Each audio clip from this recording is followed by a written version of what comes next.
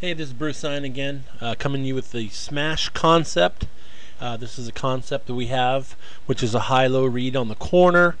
We have 4 base plays out of that, and this is how we go at it so that the quarterback only has one read for all 4 plays, and the receivers comes from different areas. First, we run out of the spread wing. You notice that we have a spread side where we have a normal wide out receiver and then a slot. And then on the other side we have a wing, a tight end, and a wing. One thing that what this does on this side, it gives us a tight compressed on this side, one that the defense has to account for the wing and the overload with the tight end. Also, we can get into a bunch set real quick or run any type of bunch type plays, and then definitely helps in the run game. So what this does, it gives us 2 different sides on the play. Like I said, it's a high-low read. This concept is we're getting 2-on-1 on the corner. We're trying to get him to look at something shallow and then definitely something deep, and he has to decide which one he's going to cover. Since most defenses, the corners are usually a deep type team, what we think is that they're going to cover this deep route and give us this freebie underneath. First play we run is smash. For lack of a better name, that's what we had for the tight end wing quick play. And we just called it smash. Even though this is the smash concept, this is the smash play.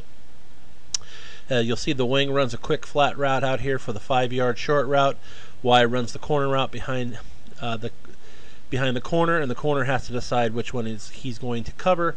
If he's going to cover the low or he's going to cover the high. So this is the only play we have out of this smash concept to this side, to the Y and the Z. The next play we have is flag, which is essentially the same play that we had to the Y and Z out of smash, but now it's out of a tight slot. You're saying, what's the difference?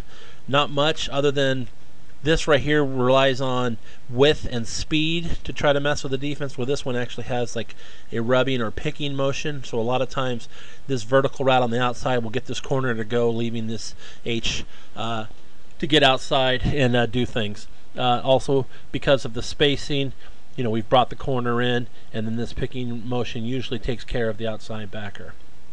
The next play we run is China. This is the base play you think about when you run the smash concept. This is one that everybody is running in college and pros. We got a 6 back to 5 out here, and then we got a corner out behind. So the corner back has to decide if he's going to stop on the short route or on the deep route. I tell my younger kids this is the sucker play, because there's a corner's very aggressive and he wants to come up and tackle this, and then they throw the corner out behind him. So this is China. This is the 3rd play, and then the last play we run is bench.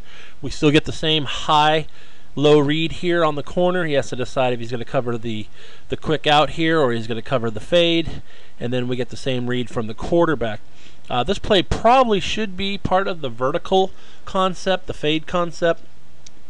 But because we're still getting the high-low type of read here, we put it underneath the smash concept because it's still the same read that he has on the other 3 plays. And it just adds more to the arsenal of this play. Because what happens is the quarterback, no matter what we call on all these different plays, which you'll see on the other videos and in the variations and everything, it's still the same read to him. He's going to start low through the short route and then go to the deep route. And it's 2-on-1 on the corner. My name is Bruce Eien. My email address is eien@aol.com. I have other videos that you'll see on here where we have the smash play, we have the flag play, the China play, and the bench play, which are all part of the smash concept. So one concept, 4 different plays, same read to the quarterback on every one. Thank you.